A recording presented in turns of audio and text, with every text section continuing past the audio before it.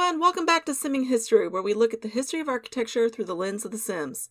Before we get started today, if you like the video, please take a moment to hit like and subscribe. It helps out the channel. Today, in the second episode in a series on ancient Egypt, we are looking at the Great Pyramids of Giza. And we're starting off this week, where we started off last time, Sneferu.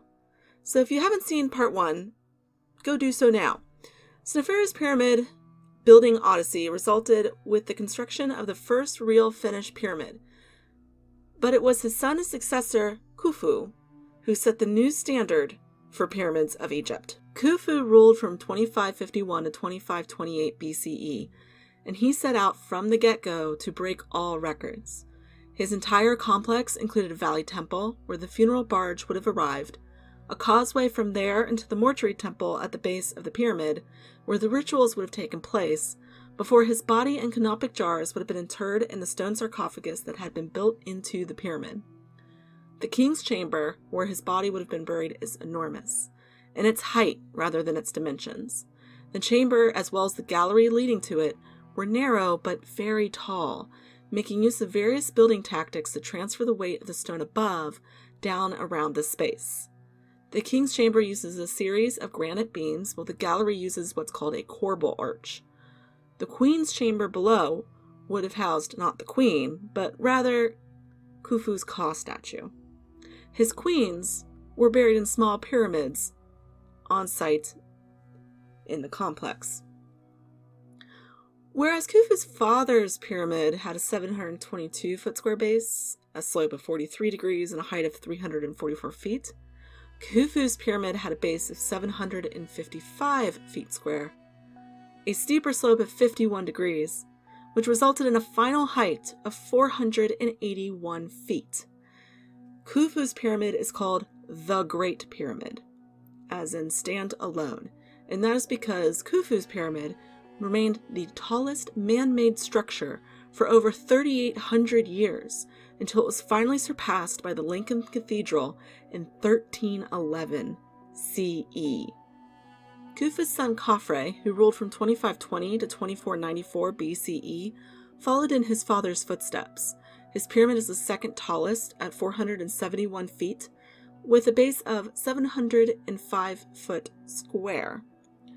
Kafre's pyramid has one single chamber at the center of the pyramid, making it a little different from all the other pyramids that came before. His complex included the usual mortuary temple at the pyramid, with a causeway leading to a valley temple at the river. But adjacent to that valley temple is a unique construction, what we call the Sphinx. The Sphinx is believed to have been built for Kafre, primarily because it's carved out of the natural stone. They carved stone around it. And that stone that they cut out around the Sphinx was used to build the valley temple for Kafre next door. Therefore, it's generally accepted that Kafre's face is what we see on the Sphinx. But in reality, some archaeologists disagree. We're never actually going to know. The Sphinx will always remain kind of a mystery. The smallest of the 3 Giza pyramids was built by Menkaure, the son of Kafre and grandson of Khufu. He reigned from 2490 to 2472 BCE. His pyramid is only about 335 feet by 343 feet at the base. It's 213 feet high and contains less than 1/10 of the stone of Khufu's Great Pyramid. His complex includes the standard temples and causeway, but also 3 mini pyramids for his queens. His son was the last pharaoh of the 4th dynasty, and he did not build a pyramid. And although pyramids were built for 1,000 years in Egypt, none of them ever exceeded the Giza trio in size. So let's talk about some pyramid FAQs. Why are they so important? Well, the Great Pyramids of Giza are the only remaining of the original 7 wonders of the world. And in fact, they're the only ones we know for certain existed. So that's why they're important. Also, there's the whole Great Pyramid being the largest man-made structure for 3,800 years. How many pyramids were built? As of today, there are about 140 known remaining pyramids, and even more mastabas, with untold numbers lost to sands, looters, and scavengers. Cairo, as my professors told me in school, is built by the pyramids, as in they stripped all the pyramids of their shiny limestone casings and used all of that stone to build Cairo and the other modern cities in the area. So, in reality, we don't know for certain how many were built. We know at least high 130s. How did they build the pyramids? Well, the short answer to that is we don't know. The long answer to that is archaeological evidence suggests there wasn't one method that was used for all pyramids. That different methods were developed and changed over time. It may have just been based on the preference and knowledge of those building it. We do know they used copper chisels to mine the soft limestone. They used sledges, probably over logs, to move the blocks from one spot to another. That the yellow limestone for the Great Pyramids came from that area, and that the white limestone casing was brought in from somewhere else. And we know they used some method of ramps, ropes, and levers to move the blocks into place. And that's it. Pretty simple construction. How are the pyramids so accurate? Well, the Egyptians were possibly one of the most advanced cultures of their time. They were among the first to develop a writing system. They were the first to develop paper, papyrus. And they were one of the most mathematically advanced of the ancient worlds. And they lived in an environment that made surveying a necessity.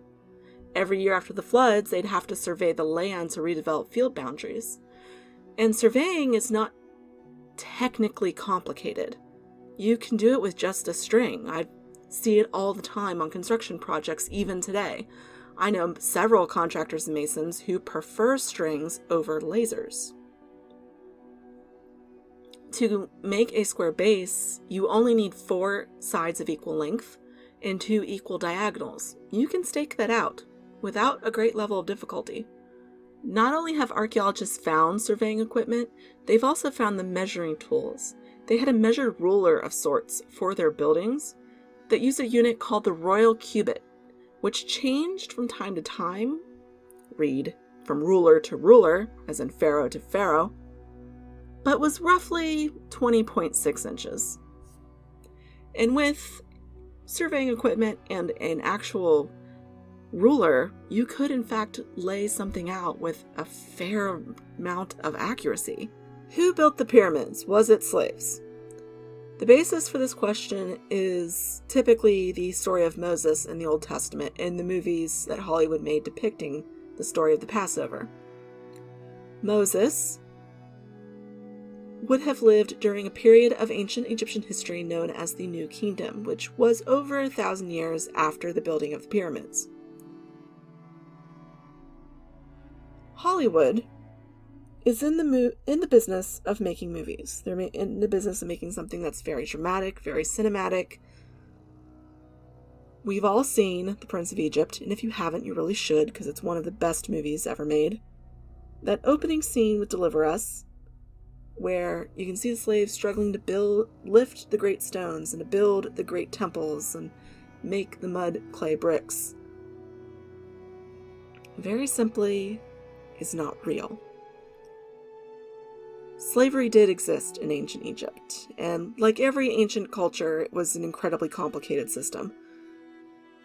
But slaves in ancient Egypt did not work on royal building projects. They worked in the fields and in the homes. It's not to say their duties would have been easy. Domestic slaves would have faced the same threats that domestic slaves have always faced throughout time. Field hands would have faced the same threats that they have always faced throughout time. In ancient Egypt, possibly more so, as they would have had to have contend with lions, which were in Egypt at that time, as well as hippos and crocodiles, because all of the fields were immediately adjacent to the Nile River. But they would not have been building royal building projects. Very simply, Hollywood depicts one thing because it is more interesting and dramatic to show than people working in a field. In actuality, the people who built the pyramids of Giza were Egyptians. Archaeologists think that the construction may have occurred during the flooding season, which was an entire section of the year where citizens would have been out of work. What better way to keep them occupied and put a paycheck in their pocket than to have them work on a construction project that reinforces the religious beliefs that is literally holding everything together, including the government? They were literally building their pharaoh's stairway to heaven, and their pharaoh to them was a god. So this would have been a civic duty, it would have been a religious duty. For the pharaoh, it made good economic sense. It may have been slightly obligatory, like if you were invited by the pharaoh to come work at Giza, you probably couldn't have said no. And Dr. Lenner, one of the experts on Giza, likens it frequently to Game of Thrones. When House of Stark calls up one of the lower houses to serve them, the lower houses come. Archaeologists have found, on the site of Giza, the city in which all the laborers lived. It's huge, vast, enormous, and contains a lot of archaeological evidence that backs up that these were paid laborers, citizens, rather than slaves. Primarily, evidence regarding their diet. They lived off a diet of beer, bread, and beef. Beef was, at the time, the most expensive meat in Egypt. And very simply, from the evidence, it suggests they were eating beef every single day, and you would not be feeding slaves the most expensive meat available every single day. But you would do that for your loyal citizens. The groups of workers also apparently organized themselves into sort of like gangs or unions, and they gave themselves nicknames. And they left those nicknames on the areas of the site that they were responsible for in the form of graffiti. Most notably, a group that worked on the pyramid of Menkaure called themselves the Drunks of Menkaure.